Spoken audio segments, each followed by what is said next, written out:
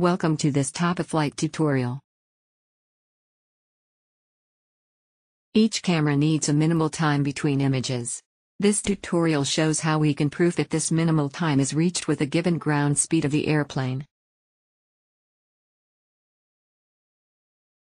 We have a flight plan for an image flight with VXL UltraCam XP with 100mm focal length.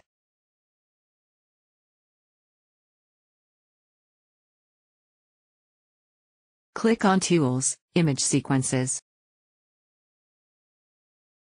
Choose a speed of 140 knots and a value of 2 seconds. This means the camera needs a minimal time of 2 seconds between images. Click OK. The red points show where the image sequence is smaller than 2 seconds, the green ones where the value is bigger.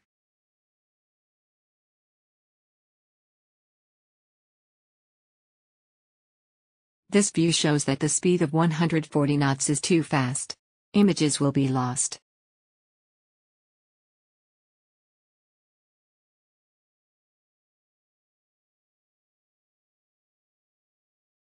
Let's try it again with a speed of 120 knots.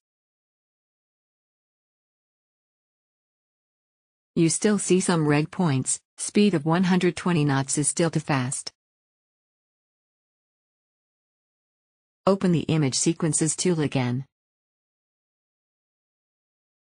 Try a new calculation with 100 knots.